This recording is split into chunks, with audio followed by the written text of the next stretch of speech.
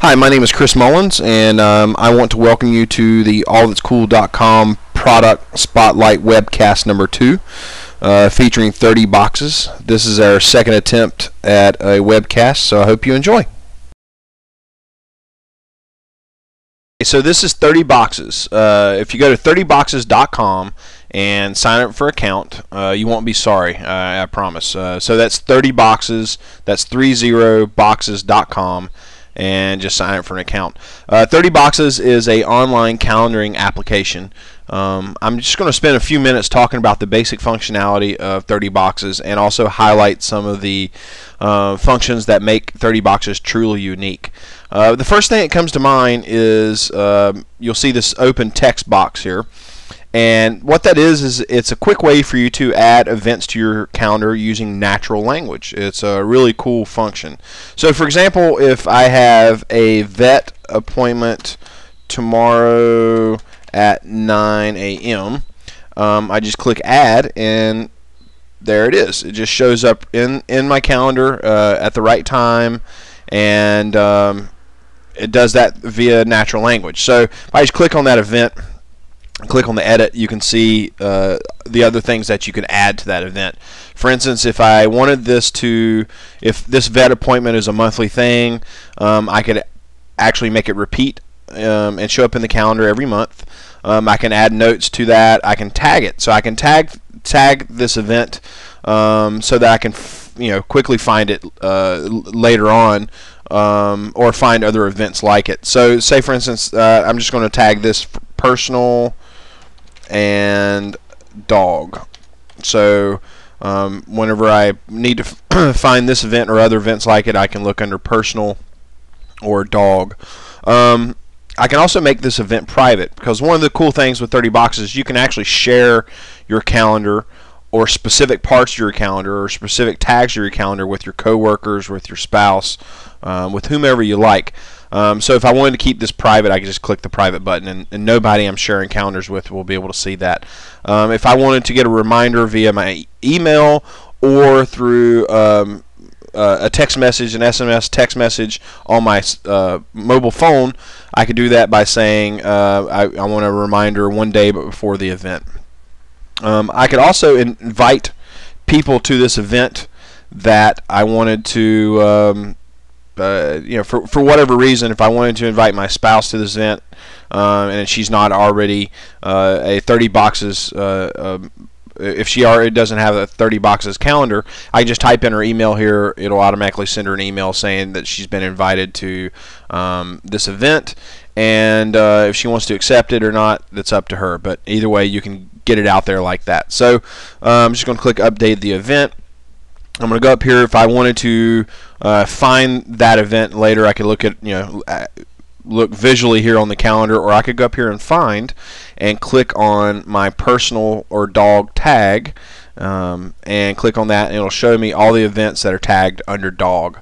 So I think that's a pretty cool function. Okay, so let's say I have an appointment on Monday, this coming Monday, with John Doe from Dell, and so what I'll do is I'll just go, let's see, meeting with John Doe from Dell, and we're going to say that's from 12:30 to 1:30 p.m.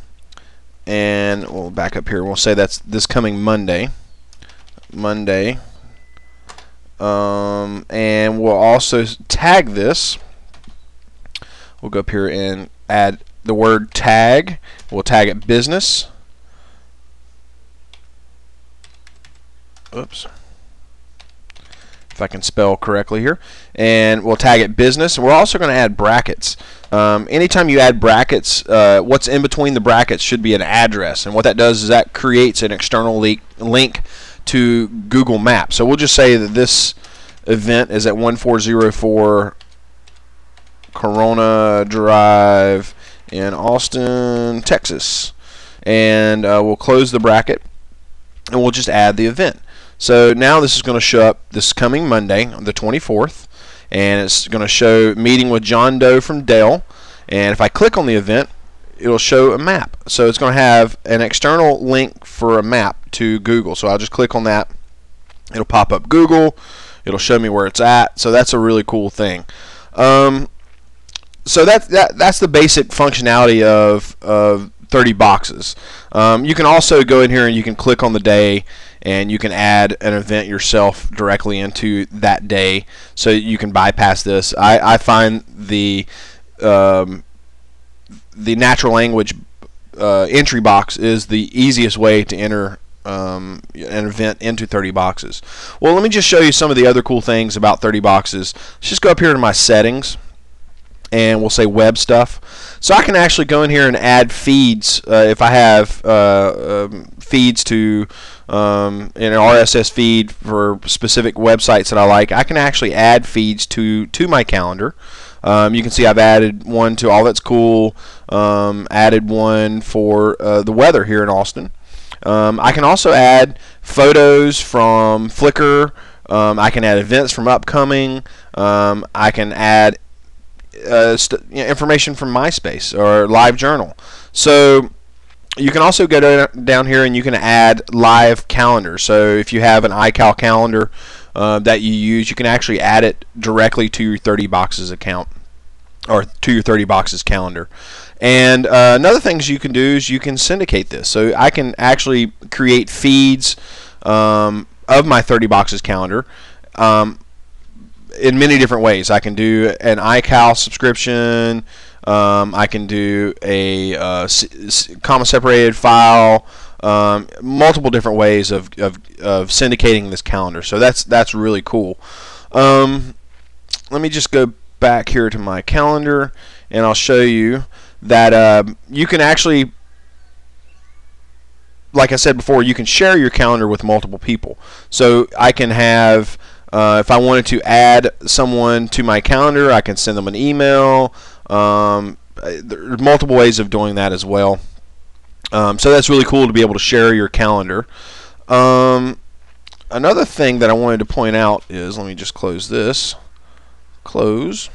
And another thing I wanted to point out here is on those feeds, say for instance I added the RSS feed. Well, on the day that, say, a new entry into the All That's Cool blog happens, then this little RSS icon will show up on my calendar. So if I actually click on that, it'll give you what time the entry was entered into that blog or that specific RSS enabled website, and give you a little image. Also, you can look here and see the weather, where I've added the weather. It'll say, well, on the 21st, which is today. Today is supposed to be low 63 and a high of 85 and partly cloudy. Tomorrow is 66 and 90. So it gives you kind of like the rough 5-day forecast. But so that's really cool. You also have the functionality of being able to look at all the months in advance, and you can see what's on your calendar, or what's, if you have events on your calendar. You can also move your calendar up or down. So I can move up a week, 2 weeks, 3 weeks, whatever, by just clicking on these little buttons. I can move back in time on my calendar, or if I click on this will take you to the current day's calendar. So anyway, I wish I had more time to go over all the functions on this, but since we only have 10 or 12 minutes here to go over all this stuff because of limitations with bandwidth and video and everything, or at least on my side, I don't have a whole lot of time. But anyway, that's the basic functionality of 30 Boxes, and definitely, if you get a chance to go sign up for it, do, because it's a wonderful calendar. Just recently, Google has come out with their own online calendar, and I started playing with that a little bit as well, and it's a pretty close runner-up to 30 Boxes. So I plan on doing a spotlight of that in the coming days as well, so make sure you check back for that one as well, and you can kind of do the comparison yourself to which one you like. But I'm definitely a 30 Boxes fan, and I look forward to seeing them adding more functionality and growing. So anyway, like I said, go to 30boxes.com, that's 30boxes.com, and sign up.